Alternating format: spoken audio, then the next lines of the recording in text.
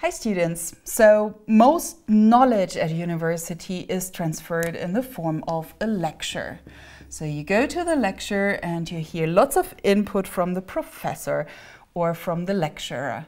And how do you make most of a lecture? Well, most students sit there and of course you have something to write on. So you have a pen and you have your paper and you have your lecture notes. And then you go to the next lecture, you leave your lecture notes until exam time. And at exam time you notice, oh my God, my lecture notes. So what do I do with my lecture notes? You don't understand them anymore.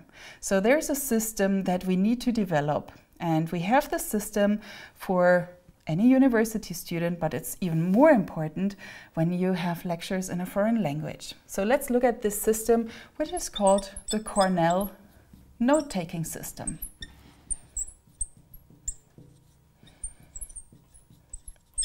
The Cornell note-taking system means that you have your lecture notes in 3 parts. In the first part, you jot down your notes during a lecture.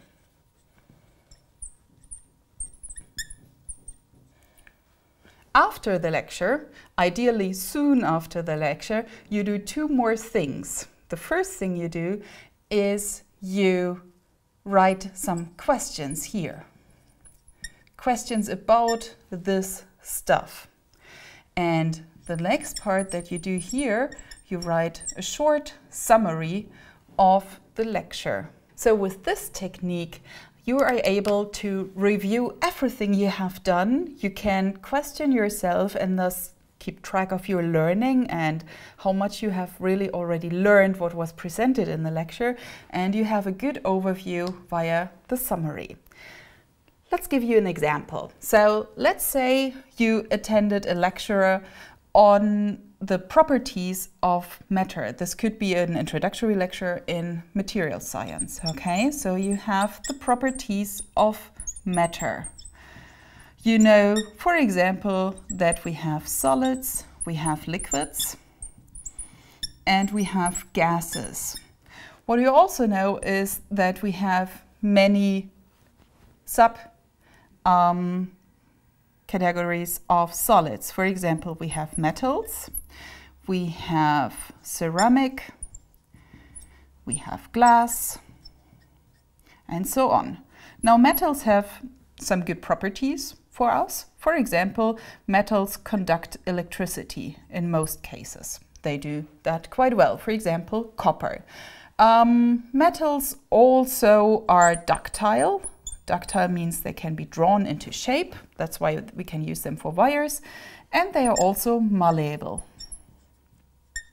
Malleable means we can beat them into shape. So metals have some quite good properties. That's why we use them for our purposes in mechanical engineering. Now, when it comes to the time after the lecture, the questions and the summary, you could do the following things. For example, you could ask the questions, what are the 3 states of matter? And anytime you review your lecture notes, you can hide this part and you can check yourself if you can answer the question. This means you have memorized what was being presented during the lecture. Another question is, what are the properties of metals?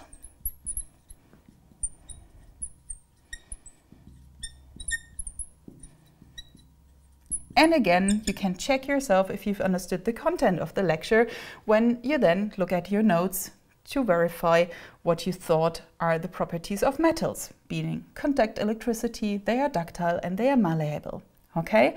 And of course, by writing a summary, you also process the content of the lecture and you keep a good overview of what has been said. Now, using the Cornell note-taking system has to be practiced in order to really gain the whole thing out of it, its potential. Okay, so you might practice it with one of the following videos in this course, and then you can apply it at university during your studies.